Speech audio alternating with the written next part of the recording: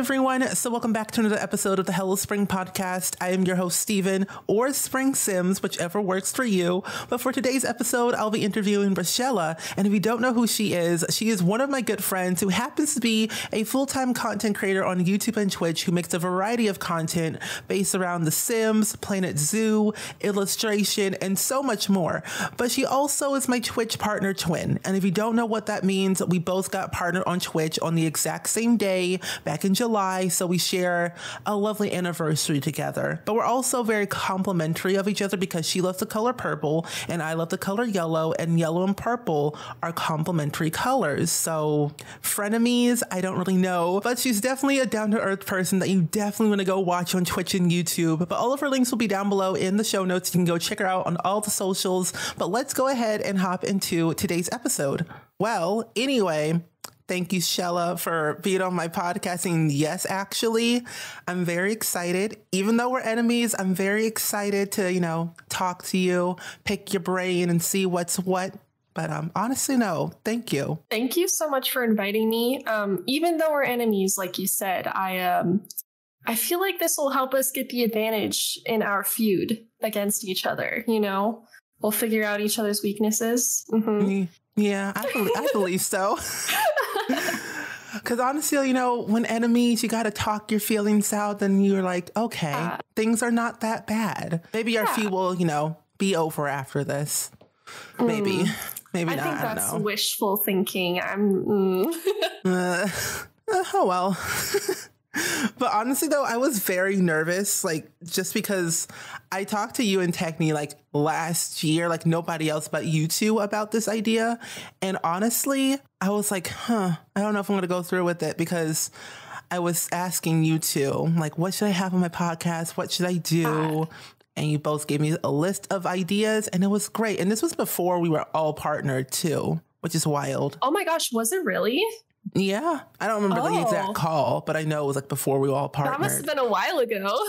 Yeah, I think it was maybe April or something like that, maybe around that time. Okay. I know. That's crazy. Yeah, no, I remember that conversation, and both of us were like, oh my God, yes, I think you'd be perfect for a podcast. And I'm so glad that you did it. Here I am today, 7 episodes in.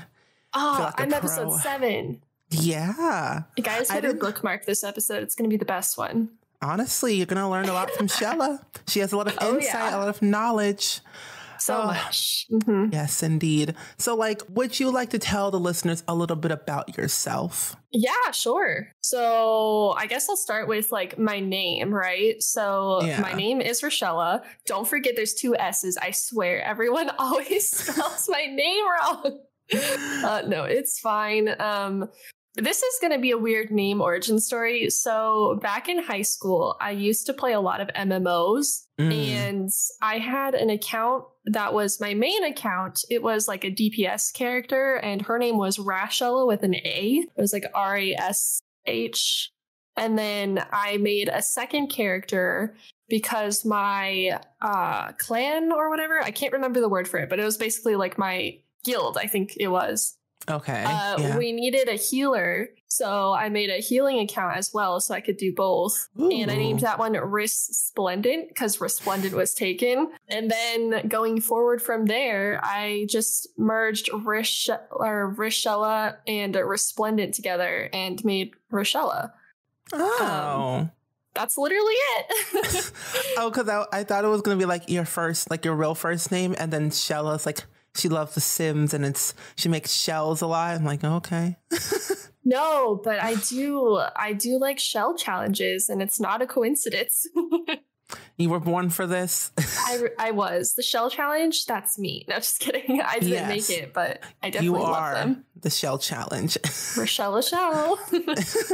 So when I first stumbled across your channel, I was like, why did she call her community Goblins? I never understood that. Oh my goodness. So this is going to be the weirdest origin story ever, and I need you to just, go with this, okay? Okay. So I did my first 12-hour stream a year, I don't even know, it was a year or 2 ago. And at the end of the stream, I was kind of delirious. It was very late at night because I used to stream a lot later. So it was 4 a.m. Mm-hmm. And I started standing in my chair and just like screaming out like this speech, like at the end of my stream about how bad I had to poop. And I was like, why? In my head, I was like, why am I telling them how bad I have to poop? This is weird, you know, because I was like more shy back then. But then I was like, you know what, just go with it. And then someone in my chat goes, La Goblina, or something like that. They just called me La Goblina. And I was like, oh, you know what? No, I like that. I like that a lot. And so since then, I started calling people goblins because I think it's kind of cool to have something genderless, because a goblin is goblin. You can't be like boy goblin, girl goblin. And my community is very inclusive. Exactly. So it's not like a term. It's like a blanket term that can go for anyone.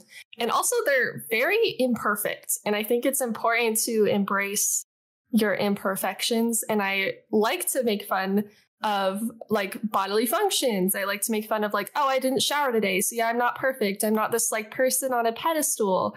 And just like normalize these things that people might be super insecure about. And I don't know, it's got like a deeper meaning behind it, but on the surface level, it's just this funny word that I use to describe my community. And everyone likes it. Like we call each other crusty, you know, we talk about braiding our armpit hair and just like random things. It's just a lot of fun. I like it. You know, it's you. And I honestly, it's like, don't change you. I appreciate to be a goblin because I do not remember. I think it's like 8 months. I'm thinking, I don't know. But yeah. I'm a goblin. I shall stand to be a yellow, smelly goblin. Oh, no. Yes. The horde welcomes you, but maybe you have your own little cave, like off of the main cave, where you can sit alone. I'll just say all the other yellow loving goblins. Oh no, there's only one because I'm rich. I'm the richest goblin. Are you the treasurer?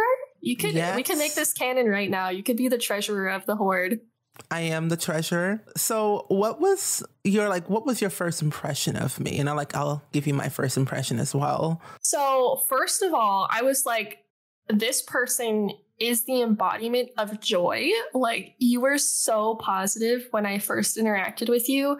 And it was very, I don't mean this in a bad way, it was just very jarring at first because I was like, oh my God, can someone be this happy? Like, what is that? It was like refreshing, you know? I was like, wow, this person is so nice. And then I think I like talked to you a little bit, and my memory is terrible, so correct me if I'm wrong. We kind of like talked on and off a little bit through the front page program thing that was last year, probably around this time. Oh, and then like we kind of talked a little bit, but then I really got to know more and get closer to you around the Sim Spark thing. But I'm sure we'll talk about that later if you want to. Oh, yeah. I think it was around. Yeah, because I remember we were doing the front page thing for like Sims, and we didn't really talk as much because I was a shy bean. You, yeah. Really? I thought it was through like, because I thought it was through Kayla, like she rated or something like that. I actually met Kayla through the front page program as well. Like, I was kind of a lurker in her streams. I didn't talk at all really because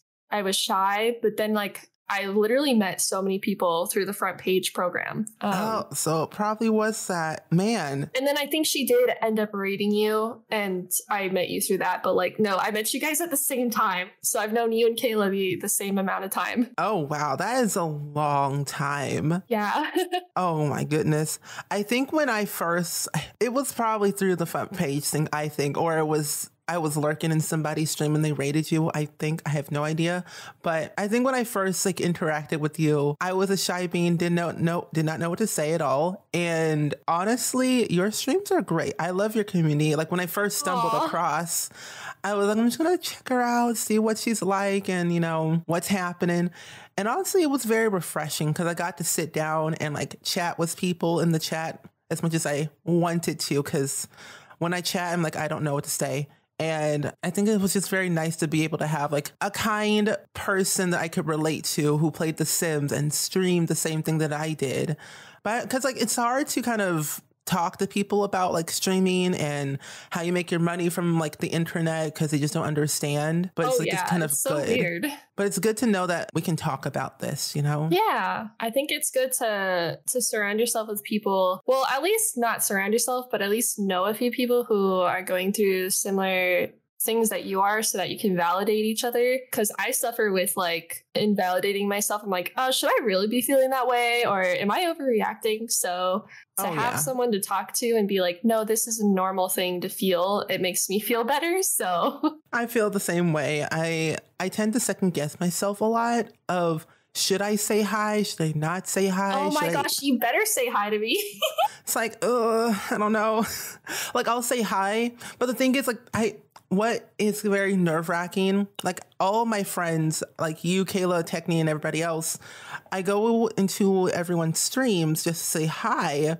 But like, I don't want people to know me. That's the thing.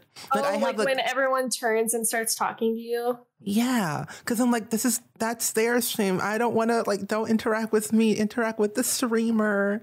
This is I feel that way too, and I literally. The only chat I'm able to just like randomly talk in now is Kayla's, just because it's so fast that like people can't really focus on me for too long. So I feel comfortable there. But most of my friends' streams, I'll come in and I'll say hi, like including your stream. And then, you know, you get a bunch of highs back. So you try to like say hi to everyone, but you don't want it to be you don't want to be taking the focus away from the streamer. Even though the streamer might be your friend, it still feels icky to be like, please don't, I just want to vibe, you know, like, please just let me stay here. And people just don't get that unless they're in our shoes. So it's a big struggle because I want to show my support for my friends, but at the same time, I don't want to take away from them. So sometimes one thing I've been doing is I'll just DM them on Discord, and I'll be like, hey, lurking in your stream right now, didn't want to say hi in chat, but I just wanted to tell you you're doing amazing, and just like, you know, say hi, be like, loving the vibes today. I don't know if that's weird or unnecessary, but it's helped me feel a little bit more comfortable, like, you know, letting my friends know that I'm still there, even if they can't see me in the moment. It helps me feel better, at least. You know, that's good. I mean, as long as you are happy with what you're doing, then, you know, you're good. I tend to go here and there and, you know, vibe as much as I can. Like, I'll say hi to maybe like 2 or 3 people, and then like I'm quiet for the rest of the entire time. Yeah, I noticed that when you come into my streams, and it's like a very normal thing. Okay. No, it's totally fine. Like, I'll be like, hey, what's up? And then I'll ask you how your day is going. And then, like, I leave you alone because I know you probably just want to disappear into the shadows. It's like, don't look at me. I literally have, like, when it's dark, I have every single blind closed. I don't look at the sunshine. I don't like light. And that's a problem because my whole channel is all about sunshine and happiness. But I'm like, I don't like the outdoors. Whoa, I want to be SpringSims exposed. I want to be a sunflower.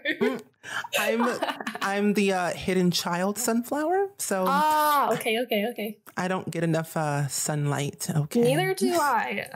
But you know what? Sometimes it be like that, especially with the recent panoramic. Yes. So how's your 2021 going so far? Is it better than 2020? Is it, you know, the same, different? I would feel like so far, overall, it has been a lot better. And I feel like, you know what, this is my year and I'm going to pick it up, because last year it was a bunch of ups and downs. And I'm sure this year will be as well. But I feel like so far the energy has been great. I've been a lot more happy, like mentally. I've been a lot more healthy. I had a rough patch like a couple weeks ago where I kind of like took a lot of steps back, but I'm recovering from that. And that's just part of life. You sometimes have to take a few steps back to catch yourself before moving forward again. So everything's going to be fine. I'm on that up slope again. So that's nice. Yeah, that's good. You know, at least going up instead of going down. Because honestly, 2020 was a lot. I didn't like it. I was going through school, and then I had the show announcement and I had to deal with that. And then I got partnered, and then, well, we actually got partnered. We got partnered on the same day. Wait, we got to talk about that. We literally got partnered on the same day. It's so wild because I remember I was driving. I think I was going to the mail post office or whatever, but I was driving home and I parked my car in the garage. I look at my phone because that's what I usually do. And I get an email saying Twitch, like the not reply at Twitch, whatever. And I'm reading like, you've been accepted to the Twitch partner program. I was like, that's fake. I open it up. That's real. That's a real email from Twitch. And I literally screamed. I screamed in my car. And then I saw you tweeted it, right? Yeah, so in that moment. I went on Twitter, I congratulated you, and then I was like, wait, if Steven got his, then I went and I refreshed my email, and mine was there too, so I wouldn't have checked unless I saw your tweet. I was like, wait. Oh my gosh. That was a great day, honestly. We're partner twins. It's the coolest thing ever. Yes, partner twins. And I think Techni got partner like a few days afterwards or before. Yeah, it was like a week after. Yeah, it was just meant to be. There were like 6 people that got partnered that week from the Sims community. It was a very good week. Yeah, I think from then on, the Sims community has been thriving more and more. Like everything's been partnered. We got another Twitch partner yesterday. Like, yeah, Ashley. Yeah, and Death by Flies was earlier this week as well. Just like a bunch of people have been getting partnered, and it's just like, heck yes, look at us go. Look at us thrive. We opened the floodgates. We were like, let's go. Yes. The Sims community is going to take over Twitch eventually. I feel like we're going to beat Fortnite. It's going to happen. Oh, definitely. Mm-hmm. I feel it. We're better at building. What can I say? Yes, it's quicker, easier. It may cost a few simoleons here and there, but we can always undo. Just rosebud it. It's fine. Exactly. At least we don't have, other people trying to take us down at the same time. I don't know. Have you seen Bob? Oh, gosh. You never know where it could be lurking. True. Oh, my gosh. And I want to talk about, I don't know what it is, but I think ever since Bonehilda, that whole thing happening a couple months ago. But anyway, so what's one thing that you hate about getting imposter syndrome? I wanted to ask you that because I feel like we could relate to that very much. I can totally relate to imposter syndrome. So here's the thing. I'm going to break down a little bit about how at least the Sims community works on Twitch, because I feel like the Sims community is pretty tight knit.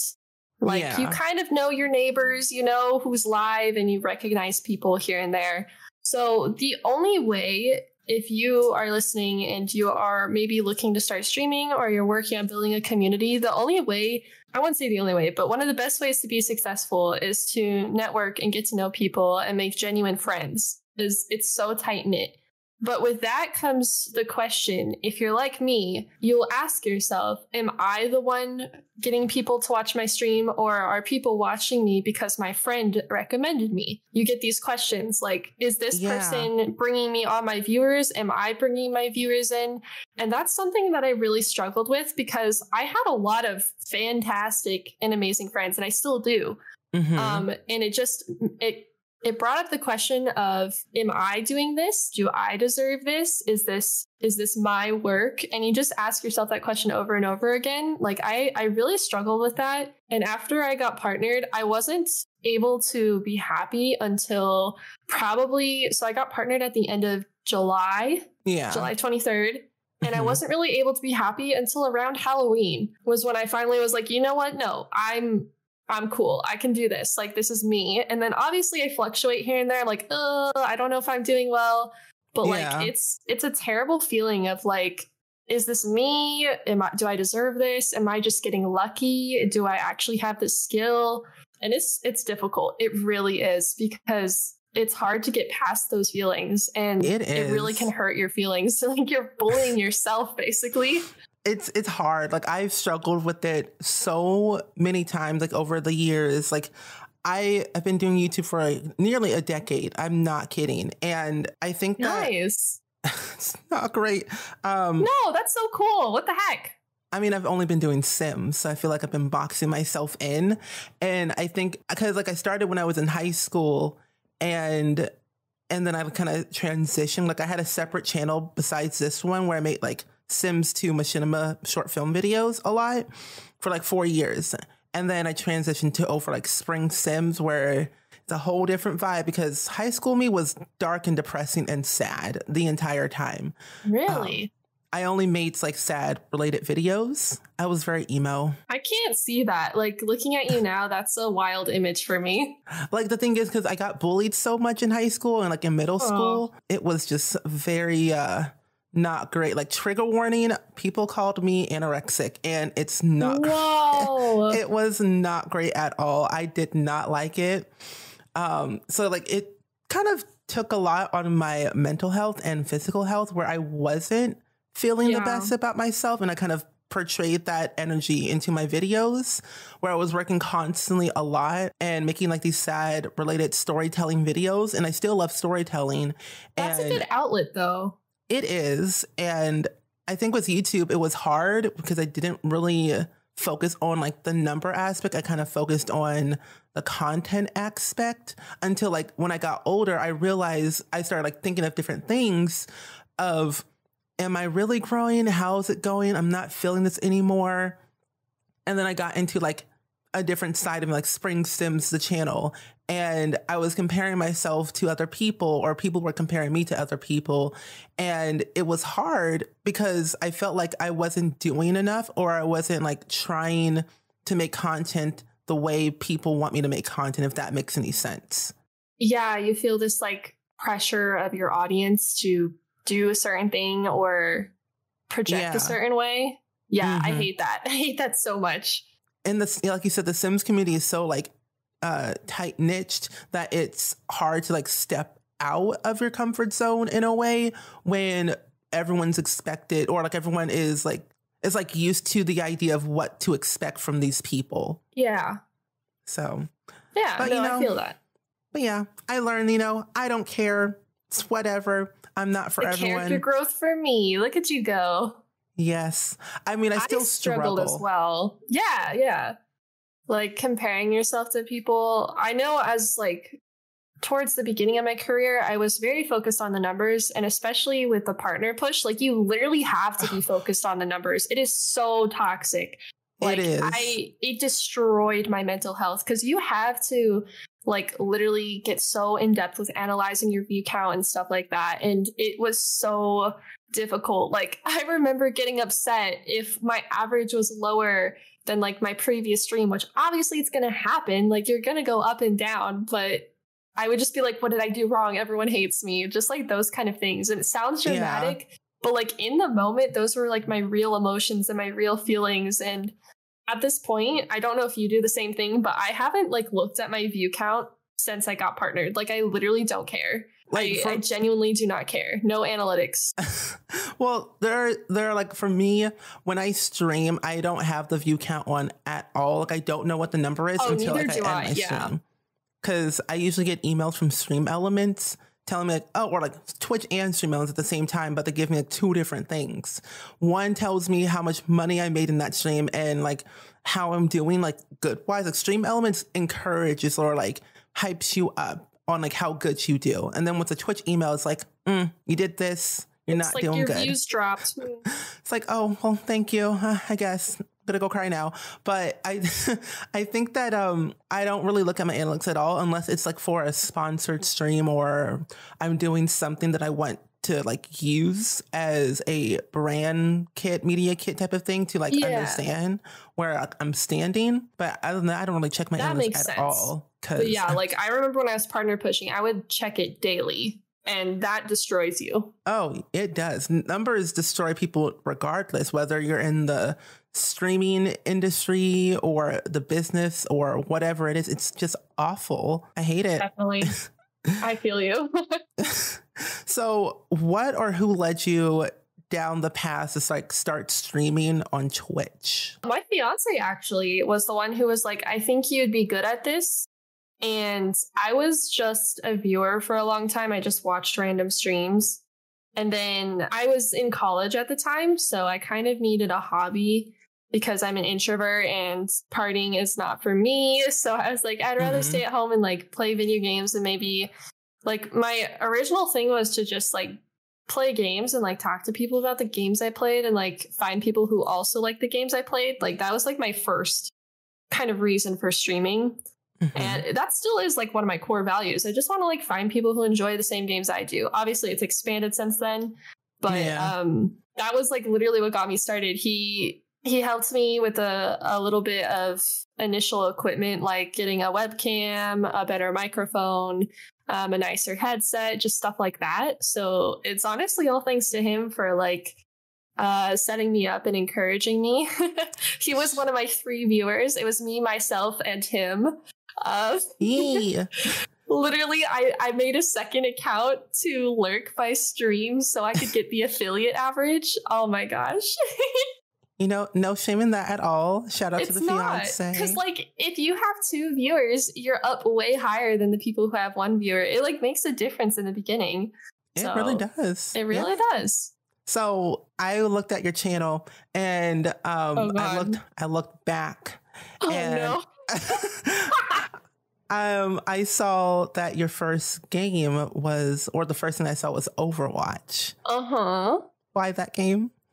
Overwatch is actually one of my favorite games of all time. I'm a very competitive person, and not to flex, but I was a master's on a main. So that's pretty, I was going to say pog, but yeah, that was pretty pog. And I was just a competitive person. However, those streams were very negative energy fueled because Overwatch is a game that, you know, makes you rage a lot. So that's kind of why I moved on from Overwatch. And when Planet Zoo came out, I was like really excited for Planet Zoo because growing up, I played Zoo Tycoon. That was like my game. I love that game. Literally Zoo Tycoon. My mom would have to like give me 30 minutes at a time to play it because otherwise I'd play it all day. So basically Planet Zoo was my ticket out of Overwatch.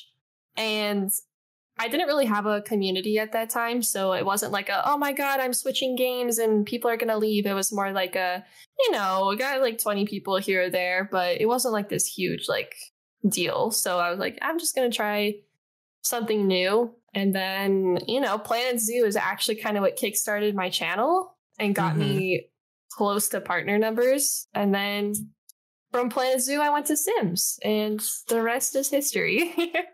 Similar games equal similar communities and more, honestly. Exactly.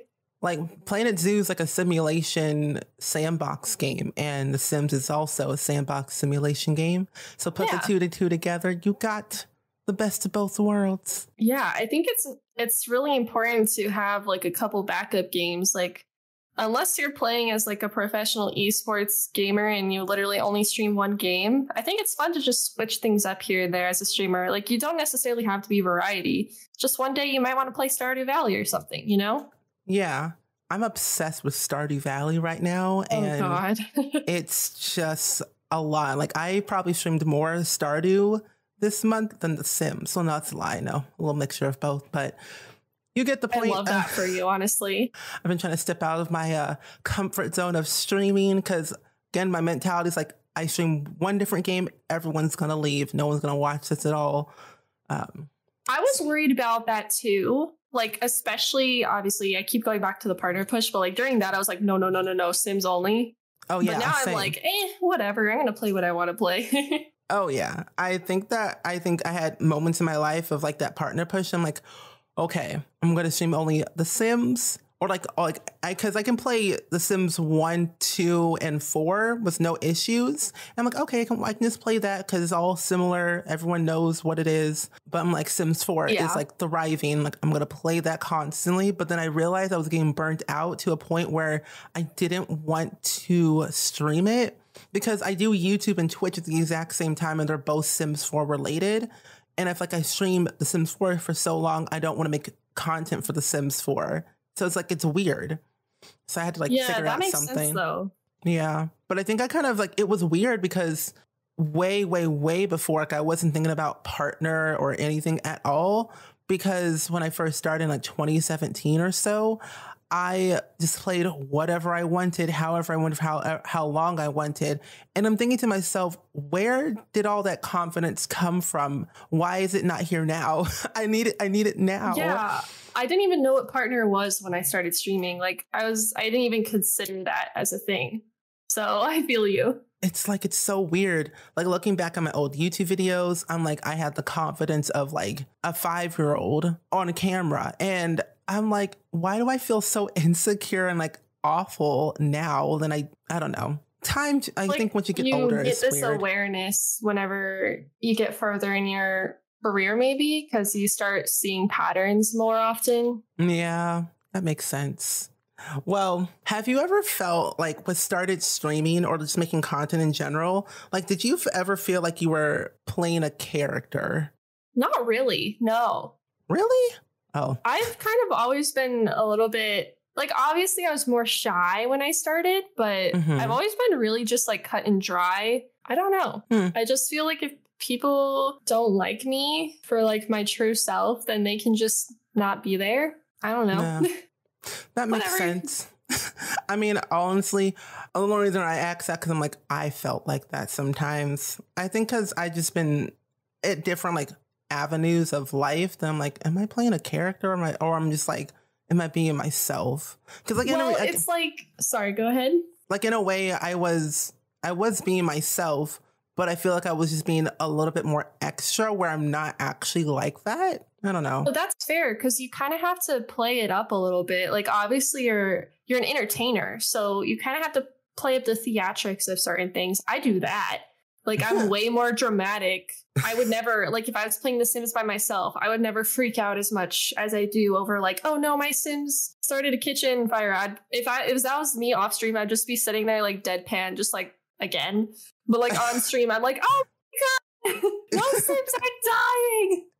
Like you kind of have to make it more dramatic, right? Like, yeah, that's true. It makes sense. I mean, I think I'm pretty much the same on and off camera now than I was before. Like I'm literally the most extras person you'll ever meet in real life once I get to know you. But I talk to my Sim like they're real people. Like I just want to like yeet them when they're not doing what they're supposed to. But you know, it is what it is. I feel like even if you wanted to play a character on your stream, that's totally okay. Because some people do like create a persona for their streams, like their stream persona. And that's like totally valid as well. It's whatever makes you happy and comfortable. Yeah. I don't see myself. I don't know how long I could do this though.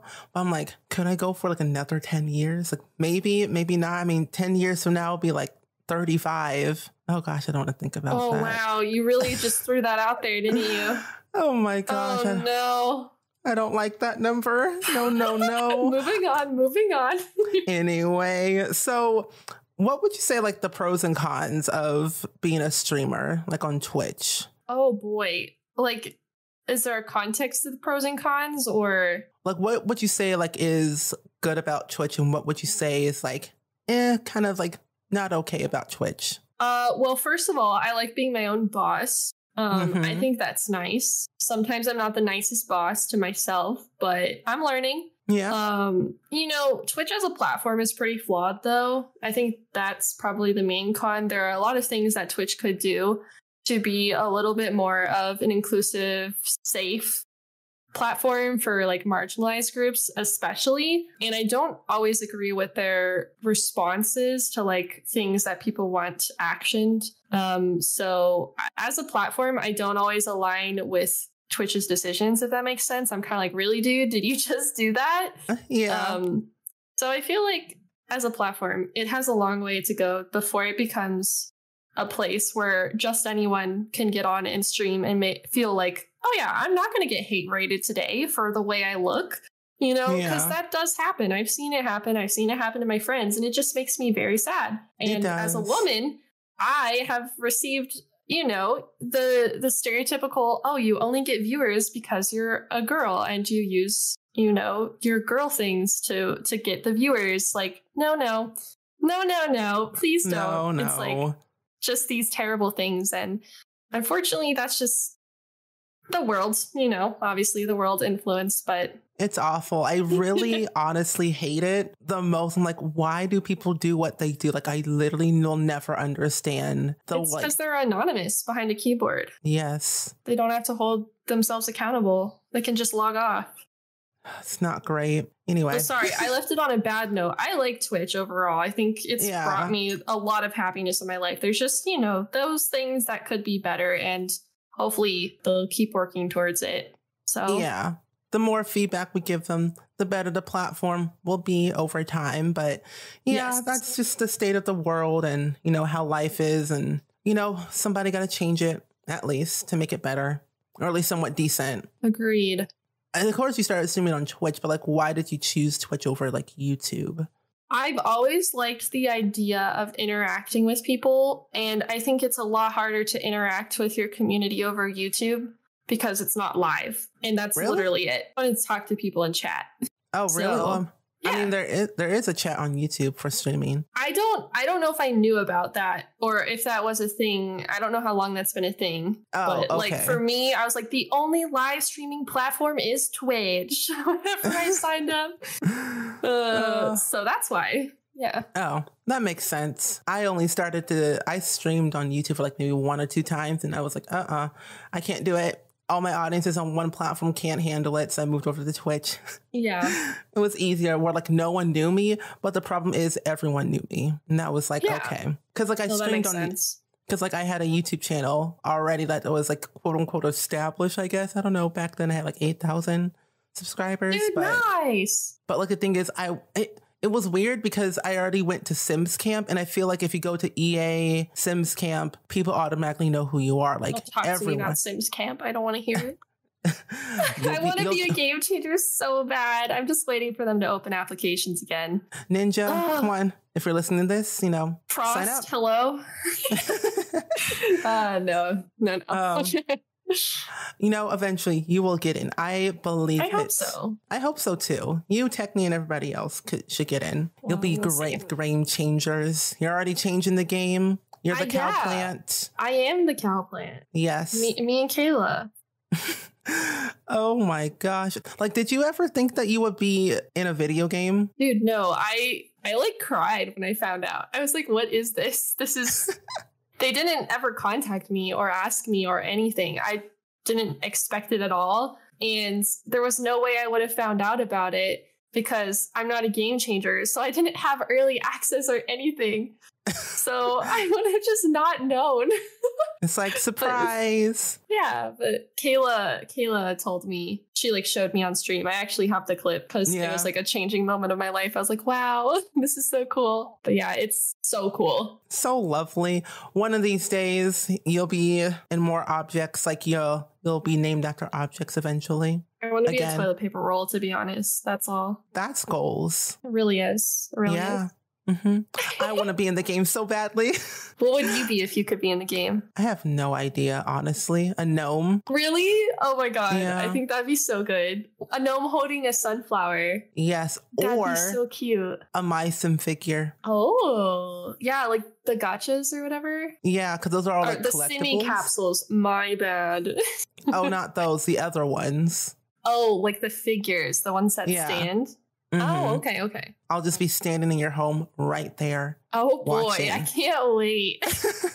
I honestly think that, one day it'll happen. I just gotta wait for my right moment. I say it all the time. I would love to be in a video game. I would love to help build a house in a pack. Yeah. Dude, if you ever get to build a house, I'm going to support the heck out of that. I'm going to be like, my best friend built a house for the Sims. Just you wait. It's going to happen one of these days. I'm waiting. It'll happen tomorrow. So you started making content on YouTube. The last time I remember, I think it was last year, around the time you got partnered, I think, when you started making content on YouTube. What has that been like? Because when you're always live and then you go to pre-recorded content, how's your experience been since doing that transition? Honestly, the hardest thing is not having a chat there to hold my hand and help me, because the one thing about live streaming is you get to interact with chat and kind of go off of what they say, their suggestions, their reactions, and that kind of helps you with your gameplay. if that makes sense in a weird way, chat is like a guide. So to just sit there and talk to myself about my Sims, it's so awkward. But obviously, I feel like that's a thing that all YouTubers struggle with, at least in the beginning, kind of like just talking to yourself. And it's hard for me to act, like not even act, but just like have genuine reactions. Because whenever I game by myself, I'm very just like monotone. Something big would have to happen for me to have an expression change. Like my face is just dead. So it's like I have to be very conscious and force myself. And I feel like I'm still learning how to do that. Like in a lot of my speed builds, I'm like, I never smile. What's wrong with me? I'm sitting there like, yeah, this is the house I made. I'm like, oh my God, I looked so mad. That's why I never have face cam on my videos ever, or like my speed build. Cause I can't do it. And it's difficult for me as well because I feel not pressured, but I want to at least look presentable for videos because they're going to be there forever. So it's like this whole effort as having to go through like a makeup routine. And like today is my day off. I don't want to wear makeup on my day off, but like it's my day off, so I have time to record. So then I have this whole inner struggle of like, do I put on a face and makeup for a video, or do I try to do my videos after my streams and then edit them on my days off? So I'm like still trying to figure out like the balance there, because like your girl's skin needs to breathe. I have days off for a reason, you know? Yeah, days off are important, honestly. Like when you have to put on makeup, and then you have to turn on your lights, and then you have to talk for like maybe 5 hours or so. That's a lot. It is. Takes out so much energy. Like just having the lights on and sitting there talking and having to react to everything, and then raids pop in or hosts or subs or whatever it is, you got to like hype up your energy. And it's like, that's a lot of energy to use. And like at the end of the day, it's like, I'm tired. I'm like literally exhausted. I want to sleep. The camera turns off and my face just drops. I'm like, oh yeah, same. The moment I raid somebody, I smile for a couple of minutes because I don't know when like the stream will end. Basically, like it'll take a few seconds, and then like I'm just dead inside. Close the program completely, turn off those lights, and just be a hermit. And then the first thing I do is turn off my lights. They're so bright. Yeah, I don't like them. I like them, but I'm like, I don't like them in my eyes. I hate the light. Oh gosh, one of these days I'll have better lighting. That won't hurt my eyes. Yeah, I mean, I have the Elgato lights, but they're great. But this, like, my eyes? No. Yeah, you could probably find something better. Yeah, I'm supposed to be getting new glasses soon anyway, so. I looked at your Twitter. I scrolled down to the beginning of the year. Oh my God. Okay, wait, no, that's not too far. Okay. Yeah, January 1st. I thought you were going to say the beginning of my Twitter. I was like, no. No. Oh my gosh, that would take forever. Yeah. I just went to January 1st, 2021. I saw that you wanted to get into more charities. And speaking of charities, you've done quite a bit last year. You've done Color for Change. You did the Trevor Project, and then you did Hope for Haiti. Like, what makes you want to do charity streams?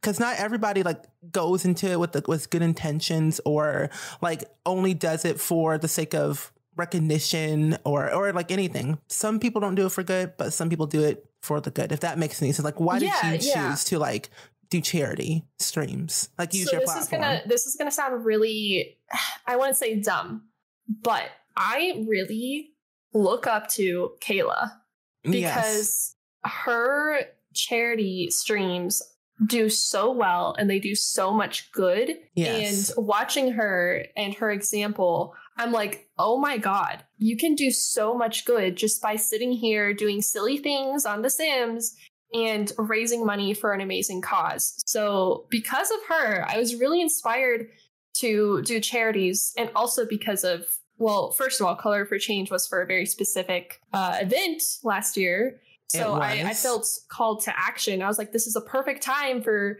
me to try this out and see what my community can do, because I've been wanting to. So I was like super inspired by her, super inspired by like the events happening in the world. And I was like, this is the perfect time.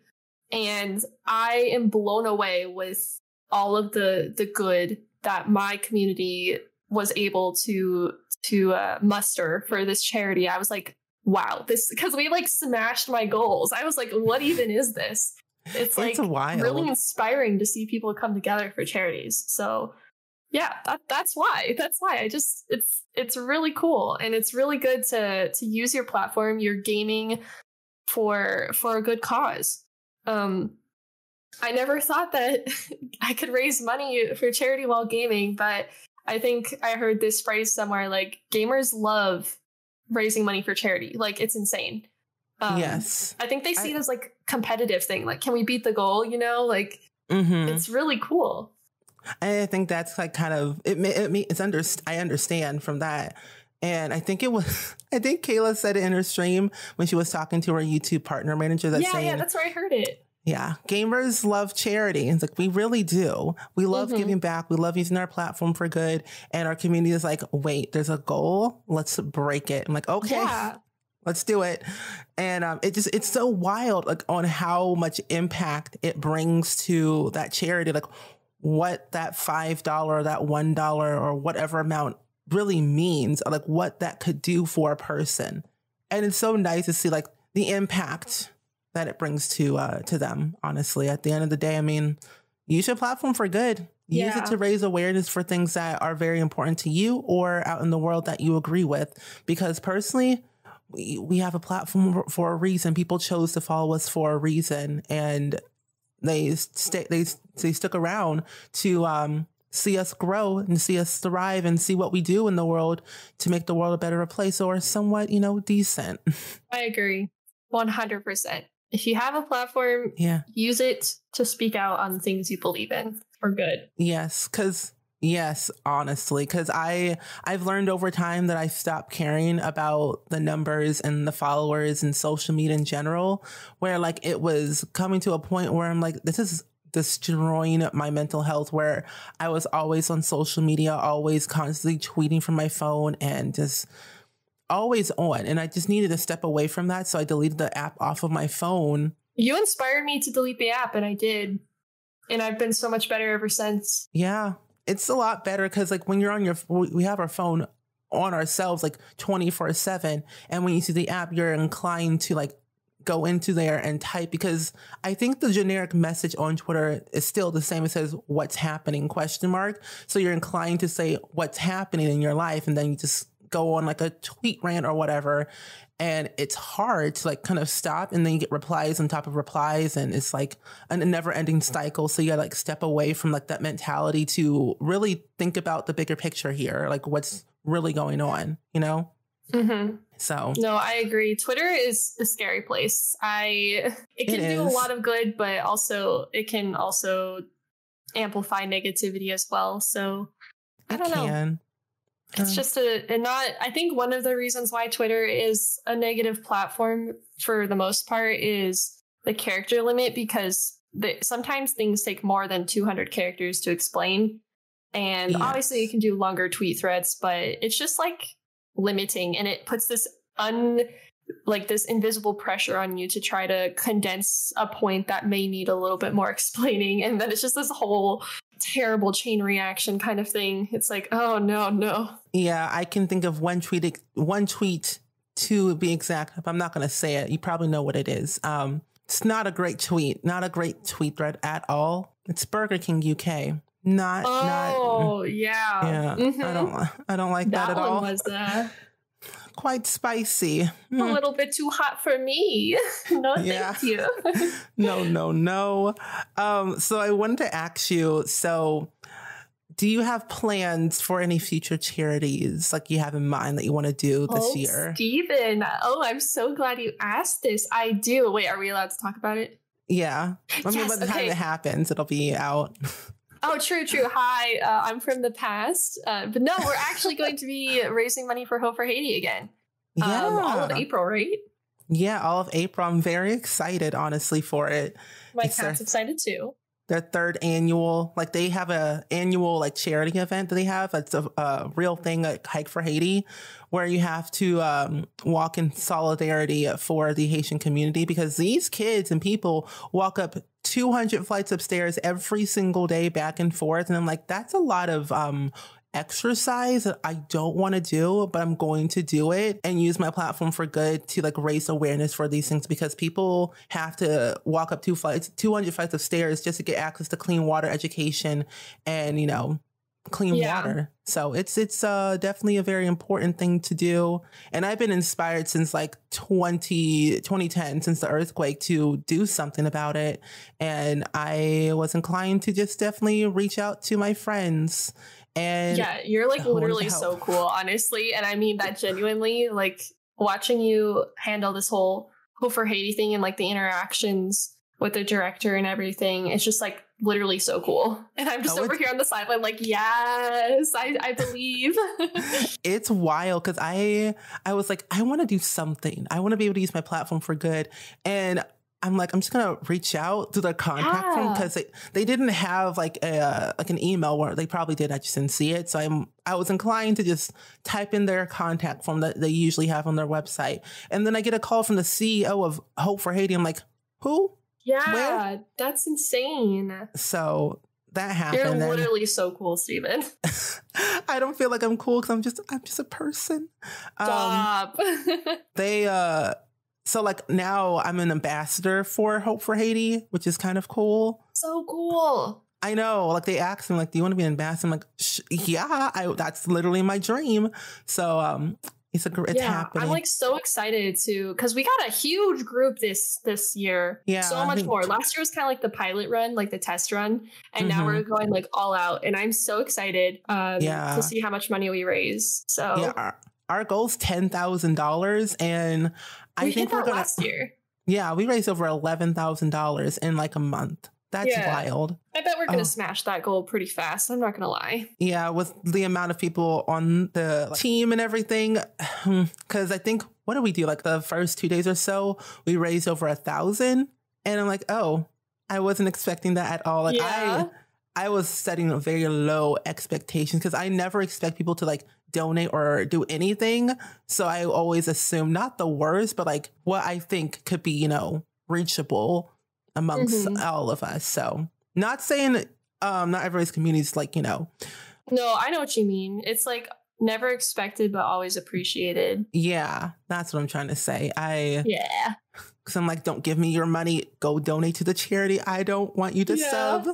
Give your money there. No. Yeah, no, I feel that. I'm just really excited, and I feel like we're going to be able to help a lot of people through the Sims community, like specifically the Sims community, and it's going to be the coolest thing ever. Yes, I'm very excited to see how this pans out in the very end, because it's a whole month and they are doing some great things. Like their overall goal is to reach $200,000 by the end of the event, and they're over 100,000 now. So, so that's kind of nice. So, I bet we'll be able to help them a lot. Oh yes, definitely. So do you like have any other like future charities you want to do this year? Like, yeah, I wanted to not color change. I always get color change mixed up with with the Trevor Project, because whenever I think of color, I think of Pride Month. Isn't that silly? Yeah. So yes, I want to do the Trevor Project again this month. And then I don't have anything specifically planned for the rest of the year. I'm just going to kind of like lurk in the shadows and like see what happens. Because honestly, after 2020, you never know what's going to happen. So I'm just going to hopefully be there if needed, you know? Yeah. Because I don't even know how many charities I always do. I tend to do only like two a month, or maybe 3. Like I have my standard, I will always do it, St. Jude, no matter what.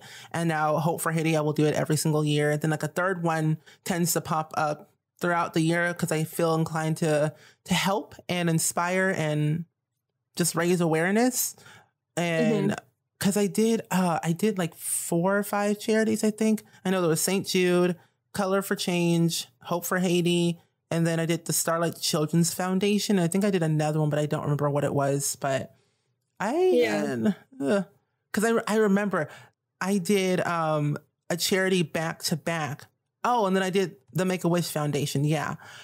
I forgot about that. Man, that was a lot. Like just doing charities in general is a lot. It takes a lot out of you. Yeah. It's all for a good cause, though. Yes. let my exhaustion just fade away because I'm here to help other people. Exactly. Yes. So the other question I wanted to ask you is that you have a career legacy challenge. Oh boy. Like, yeah. Where did the idea come from? You know, I am a builder.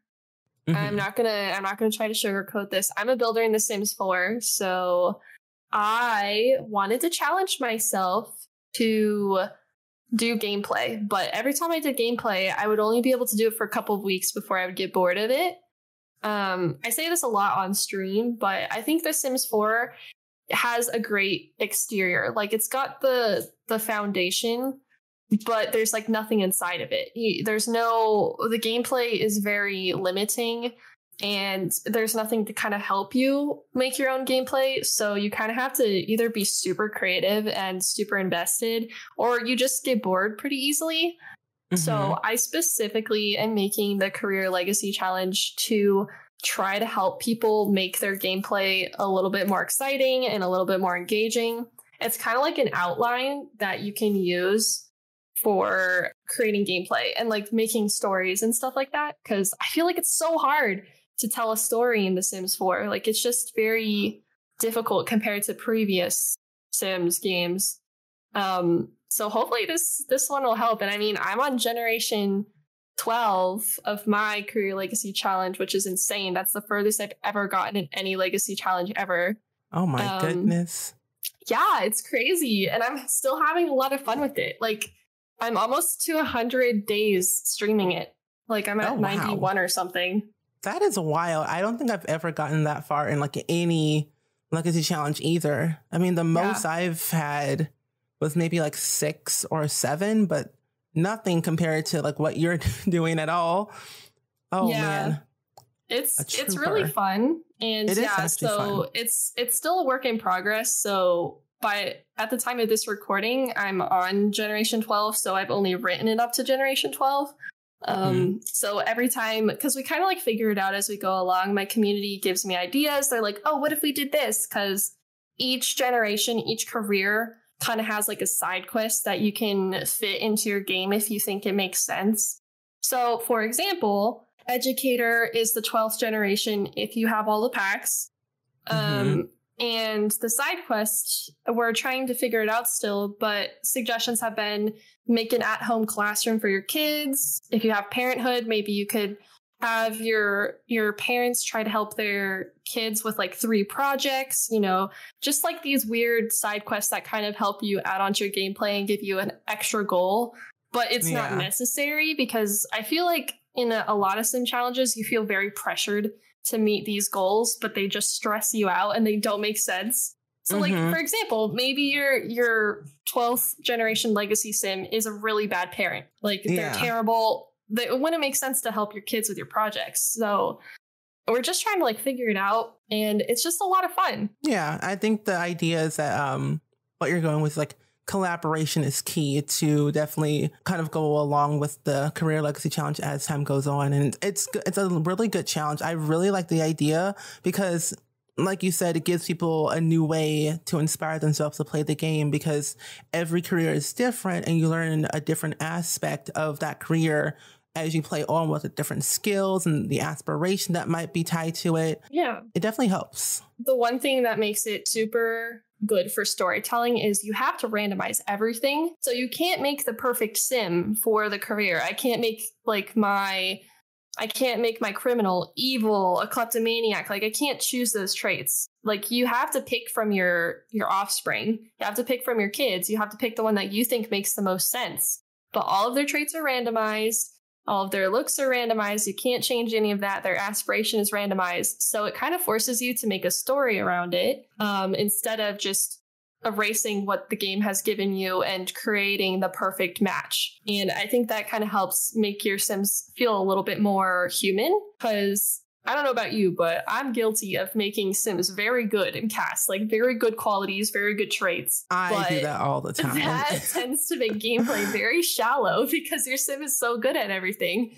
Yeah. So this way, it forces you to kind of be like, oh, so my detective is evil. Why is my detective evil? What caused them to be evil? Are they secretly like trying to meddle with evidence? Like, are they secretly maybe trying to infiltrate the detective agency? Like, you kind of have to think of these stories. Yeah. And it kind of makes it a lot more fun to play that way. Mm-hmm. It definitely is. I like it because it gives yourself freedom to imagine anything and everything as you play. Exactly. And that's what people need. New, imaginative, exciting things to use to make their game better for them. Because I think, like you said, like over time, you get bored and you want to have something new. And that's where challenges come into play. And that's how it helps a lot of people think of new ideas. Yeah, and this challenge is a very long challenge because there's like 26 careers or something like that. So, it can just be something you go to if you need something to do, Oh. It's a little back challenge. Oh, yeah. Well, will you ever do it's not really technically a career. It's more like a side business, like the veterinarian thing from Cats and Dogs? I have. It's really fun. Okay. Because I was like, there's a lot of careers and a lot of side jobs that are like careers, but not really technically categorized as careers. So I'm like, Yeah. I don't know how I'm going to fit those into the Career Legacy Challenge. I think they might be like a hard mode or an extended edition. Kind of like if you get through all the careers and you still, for some reason, want to keep playing, go ahead and, I'll have like something written out. Because there is a hard mode option where like you have to do like all of the freelance careers. You have to do all of the part-time jobs. So probably fit those in there. Okay, that's good. I'm definitely not doing the hard mode because I don't know if I would want to. I would struggle a lot with that, honestly. Don't blame you. I wanted to know if people wanted to get into the quote unquote this space seriously, like the gaming, live streaming, YouTube, whatever community, what should they focus on? I always tell people, and this is brutal honesty, if you start Twitch to make money, you're not going to be happy. Unless you already have an established platform somewhere else. Hopefully you understand that, like, at least in most people's experience, like money is not a thing that happens for a couple of years. It should be more of a passion thing. In my personal opinion, you should be very passionate about either, like if you're a body painter or, you like crocheting, or you're super good at Overwatch or whatever. That should be the reason why you want to stream. So make sure you always keep that like core, your reason for streaming.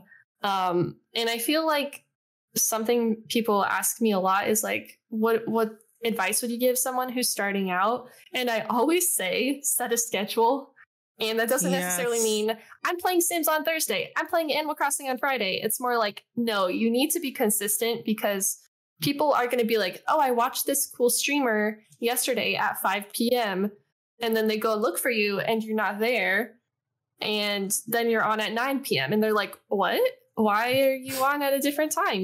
So, you can have different times, but make sure it's laid out somewhere so people can see it and they can plan on when they want to come watch you. And once you have the same schedule and you start getting it in your community's head, they'll come back and they'll be like, yeah, no, I watch this girl on Wednesdays at 6 p.m. That's when I watch her. Because if you don't have that consistency, then people will start to look for people that are more consistent and can fit into their schedule better.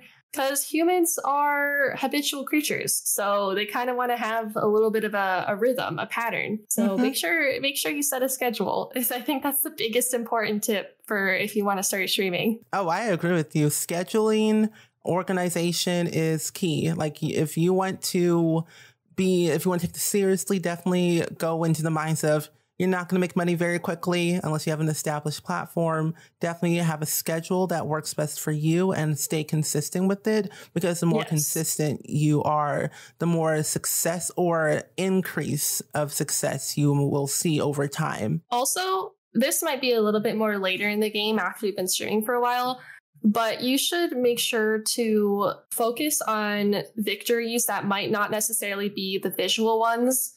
So something that people tend to focus on a lot is view count, and that's okay. But if you get upset, maybe your stream had a lower view count this evening or whatever, maybe try to find somewhere where you did better. So for example, like, oh, I had 20 less viewers today than I did yesterday. However, a couple more people joined my Discord. So that's nice. Like, you know, you find victories in places other than view count, or like, oh, someone followed me on Twitter tonight. That's a victory because I have another Twitter follower or something like that. So don't like put all of your eggs in one basket on Twitch. Like, if you want to become a successful streamer, you need to make sure that you kind of look over all of your platforms and judge your success based on everything and not just your view count and not just like how much money you're making on Twitch. It's like this huge overarching social media kind of network that you need to kind of focus on. Yeah, I agree with you 100%. It's people have to have that mindset, like I would say head on, to kind of see themselves grow. Yeah, I agree. This is good.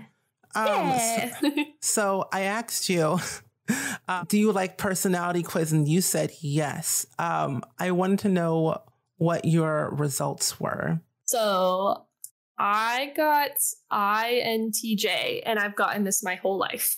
It has never changed, not once. And it's funny because it's called The Architect, and I like building in The Sims. So I think I'm being called out here a little bit. I got INFJ, like -A, and then like the other one was -T. And I'm like, okay, I'm an advocate. Seems all right. And then it tells me I'm a constant improvement. I'm like, is that supposed to be good or bad? Like, is it, I mean, probably a good thing, but I'm like, okay, I guess so. But it tells me I'm more introverted, which I am, because I don't really like interacting with people face to face. I'm the same way. So I'm like, maybe that's not for me. So like, it makes sense that I'm an introvert. It's like I'm 59% introverted. Yeah. I feel like I can be an extrovert, but I need time to recharge my battery a lot, you know? Yeah. I agree with that. So I can like front as an extrovert for a while, but then I'm like, oh my God, I'm just gonna go crawl in bed. But like one of the first sentences for INTJ that makes me kind of feel really bad about myself is it says it can be lonely at the top. What does that mean? I don't understand. It says as one of the rarest personality types and one of the most capable. It's just like, okay, I feel like a narcissist all of a sudden. Like, I don't know. I don't know. It makes you feel a certain way. I'm like, I don't understand. Am I like, really what does that like that? Like it tells me, like it says, advocates are the rarest personality types of all. Still, advocates leave their mark on the world. They have a deep sense of idealism and integrity, but they aren't ideal dreamers. So they take concrete steps to realize their goals and make a lasting impact. So I feel like in a way that makes sense. I don't know. Yeah. No, that does make sense. Yeah. There are times where I'm like, I feel attacked reading these because it's all so true. I don't like it. It's like these personalities can be both the boldest of dreamers and the bitterest of pessimists. Okay. I feel called out. There was one quote that I love, and I said it in like my last episode 4, I think. I'm not really sure, but it read like the career path. It says, it's better to fail while striving for something wonderful, challenging, and adventurous and uncertain than to say, I don't want to try because I may not succeed completely. And like that kind of goes in a way where we were talking about, like, if you want to go into like the streamer space seriously, you got to try and you have to like have a consistent schedule or some type of thing to keep you going, because if you give up, you don't really know what could be the outcome of it. Mm-hmm. No, I agree with that. Honestly, I mean, I'm never taking this quiz ever again because I feel like it's just a thing that I just know, and it is what it is, and it makes perfect sense to me, and that's who I am. I'm an advocate. My world is private and complex. Okay, I'm done reading. How do they know? It really calls you out there, honestly. Yeah, it does. It does. And it makes sense. I don't know. It's just like, also, I feel like with some of these personality tests, it's kind of like you get your results and then you're like, oh yeah, that's totally me, when like maybe you're just, you know, seeing it, but if you saw something else, you'd relate to that more. I don't know. Yeah. So take it with a grain of salt. Yes. Well, the way I end my podcast with my guests is rapid fire questions. Sometimes they're not rapid fire because I don't tend to ask questions that are very quick, which I don't know. Setting a timer right now. Okay. 5 seconds. No. So the first question is, what's your favorite video game right now? Valheim. Ooh. It's the Viking game. It's so fun. Last night we fought a sea serpent. It was crazy. Ooh, that sounds fancy. Yeah, I like building in it too. You can build? Oh, I'm buying it. Yeah. Well, I mean, if you ever want to play, let me know. I usually play it in the evening with my mods, and we can show you the way. I wonder how much it costs, though. I think it's like $20. It's on Steam. Oh, it's still in early access. Like, it's not even a full game yet, and I'm literally in love with it. So the fact that more stuff is going to come to it later, I'm like, yes.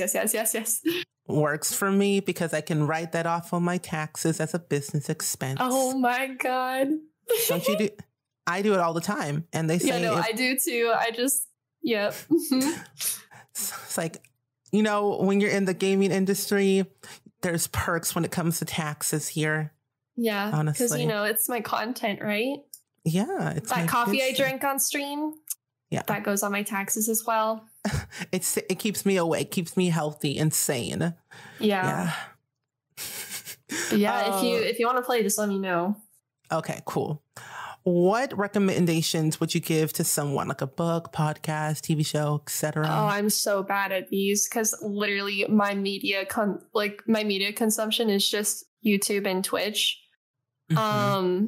However, I am obsessed with Critical Role. So if you are someone you know as a D&D nerd, watch Critical Role. They stream on Twitch, YouTube, and then they have a podcast form and also upload all of their episodes to YouTube as well. So, but always start at season 2. Don't start at season 1. That is my word of wisdom. I will put them in the show notes below. Honestly, I will. Yay! Yeah, it's a good podcast. I like it a lot. Oh, good. Knowing what you know now, like as a grown up, what advice would you give to your younger self? Grow up.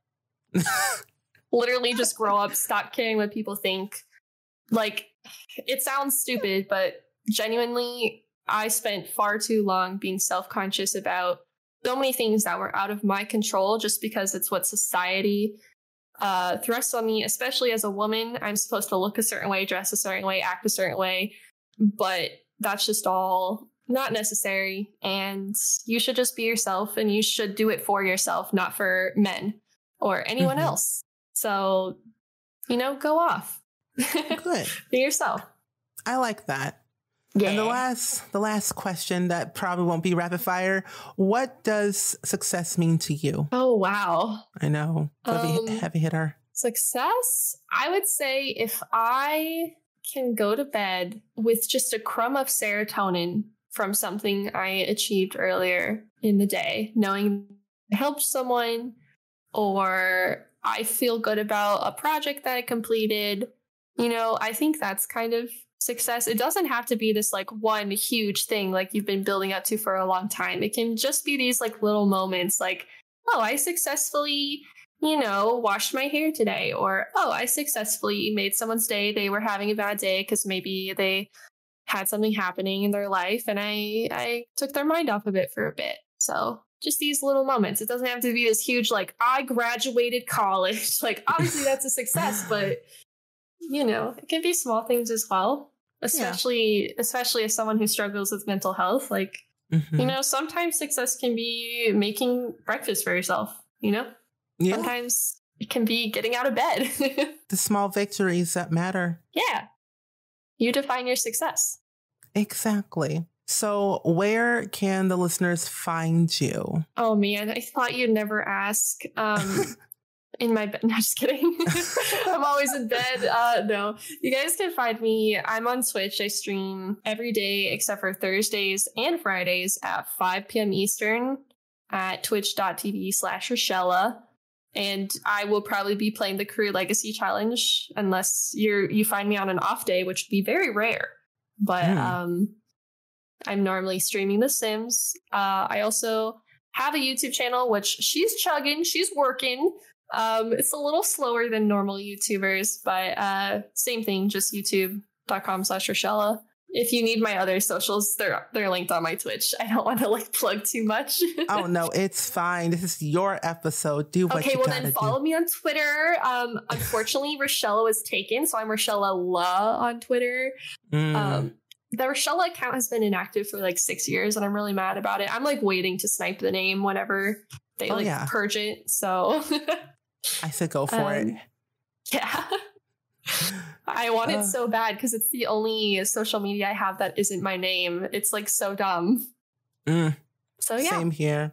Well, thank you so much for being on the podcast. I really appreciate it, honestly. No, thank you. I feel so honored. Yeah? Yeah, you're literally so cool. I was oh my gosh, Steven wants me to be on his podcast. This is so cool. Well, I will see you later. Yeah, probably in the Twitch streets, huh? Yeah. All right. Have a good day, Steven. Love you. You too. So I hope you all enjoyed today's episode as much as I did. I had so much fun talking to Risshella because I know for a hard, stone cold fact that she is a down-to-earth, kind, honest person that I know you all will definitely love watching her on YouTube and Twitch. All of her links will be down below in the show notes, of course. But to give you a bit of a recap on today's episode is that we talked about our struggles as Twitch streamers, the grind never stops mentality, YouTube, why she started, streaming on Twitch, why she left the quote-unquote Overwatch communities to stream more Sims fully, and also charity fundraising, the Sims 4 Paranormal Stuff Pack, because if you didn't know, if you have the Paranormal Stuff Pack, there's a cow plant. It'll either generate as Little Simsy or Mini Risshella, and she was featured in that, which is really, really cool. So definitely check out all of her socials down below in the show notes. But that being said, I hope you guys definitely enjoyed it as much as I did. Make sure you go ahead and follow and subscribe to me on Spotify, Apple Podcasts, Google Podcasts, or wherever you listen to your podcast, and I will hear from you all next week.